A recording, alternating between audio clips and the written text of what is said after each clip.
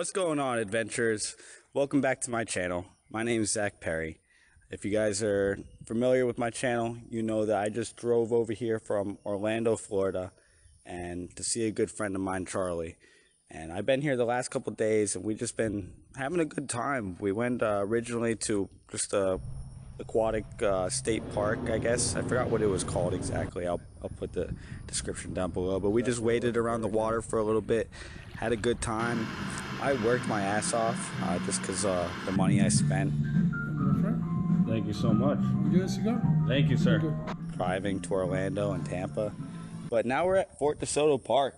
Look at these artillery guns. I mean, this is intense, honestly. Get on, I mean, man the gun. I couldn't imagine one of these firing off, but they did, and they protected this place. So, but really, what makes this place significant is, if you guys remember, about a year ago with the Brian Laundrie Gabby Petito case, the Laundrie family actually came out and did their last camping trip over here, and really threw the whole investigation into a tizzy.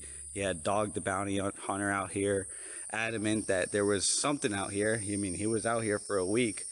I mean, this place really just went into the spotlight, and really one of the more famous places when it comes to 21st century crime. I mean, in my opinion, I mean, one of the more notable cases in the last 20 years. So, just pretty cool to see history. I mean, it's history in the 20th century with the actual fort, and it's history in the 21st century with the murder. So, I mean, really interesting stuff in my opinion. So I guess these are old prison cells underneath the fort. And let's see what's back here. Hey, you going there?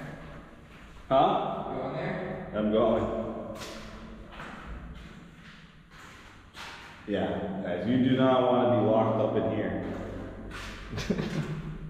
It's nice and cool though, I will say. It's 100 degrees outside and probably a good 85 in here, so I mean, you're not gonna die of heat, you know, if you're locked up. That's a good thing, right?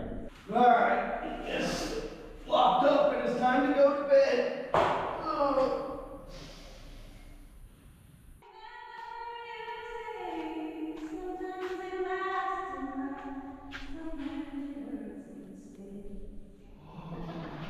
Yo, Charlie. Oh, there you are. It's ratchet in here. Oh, apparently they didn't even put people in here. It was the dynamo room where it was used inside to provide electricity to fire the mortars and power the searchlights located between the battery and the beach. So, yeah, this part's not a prison. This is crazy. I don't even know what this is.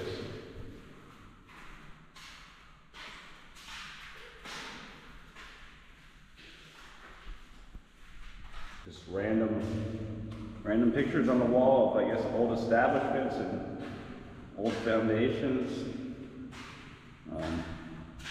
Two-story barracks on the left and two-story post exchange on the right. So I guess this was the barracks and this was the post exchange. I guess this is just a room showing some of the old history. Got some pictures on the wall. Yo, that sailboat's about to get blasted. That's just in one of the little... This is the data booth right there, and that's what it looks like inside. More guns right here. So that's our second set of guns that we've seen. They like shot these things, and like how they knew where they were firing them. You know what I mean? Like, science. Yeah, but they didn't know science 100 years ago. Yeah, they did. I'm just kidding.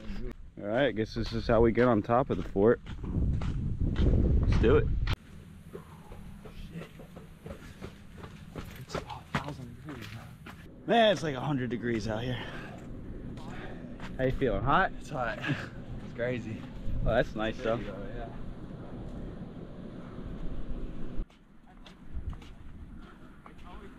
So I guess this is just like top of the fort. Really nothing to it. Just I think it's disguised. I think if the ship was out there and they saw this, they wouldn't. Oh yeah, I mean, you obviously wouldn't know this is a fort if you're just, you know, sailing by. It's meant to look like that. And it's just like a lookout up here. You know, you come out here, look out, see if you can't see any of the enemy ships coming in, and I guess ring the bell, ring the alarm. Look at this. This is dope.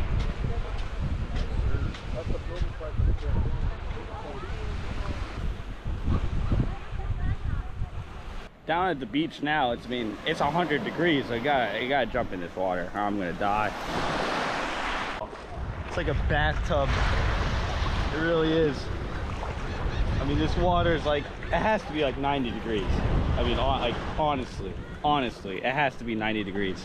I mean, it is Tampa Bay, so I mean, the bay notoriously gets really warm during the summer. But these guys right here, they got the right idea. Just casting their bait right up in that structure, and I'm sure they're getting some good stuff. So right now, as you can see, this gentleman right here, he's just casting his bait right up into the structure. I'm sure you got some snapper, some pinfish, whatever bites. I'm not really a Tampa Bay native. I don't really fish the Gulf of Mexico too often, so I couldn't really tell you what's in here, but it really makes me want to grab my pole and come do some fishing myself. Pretty cool. Probably like a big grouper up in here.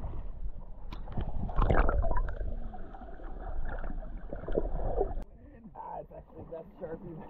No, I ain't doing it. I'm gonna get my butt cut. Definitely man-made. The rocks are kind of stuck together. Definitely man-made.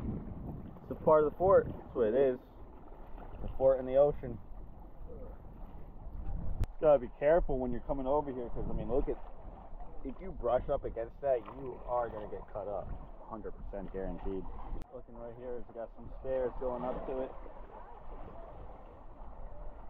Cool right here. I wonder where it leads to. I don't know. You guys let me know.